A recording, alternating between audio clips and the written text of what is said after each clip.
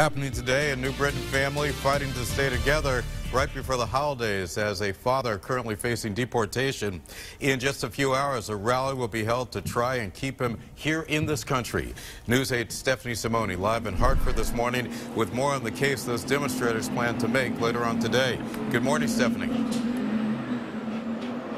Hi, Keith. Good morning to you. He has lived here almost 3 decades, has 3 kids here, and now just before the holidays, he might have to be deported back to Mexico. About a month ago, they already held a rally for Mariano Cardoso Sr. Now, back in 1990, he moved to the U.S. illegally and started a family here with a wife and 3 kids.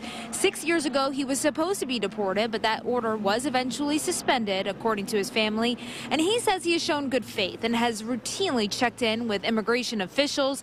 There have been a number of similar situations in the state recently. Many of them have been granted a stay. Of course, that is what the Cardoso family is hoping for as well. And just a few minutes ago, we actually got a statement from Senator Richard Blumenthal saying he put in a request with ICE to grant him a stay, and that request was also rejected. That rally is expected to start out here at 7:30 this morning. And of course, we will be here and we will bring you the very latest. We're live in Hartford this morning. Stephanie Simone, back to you.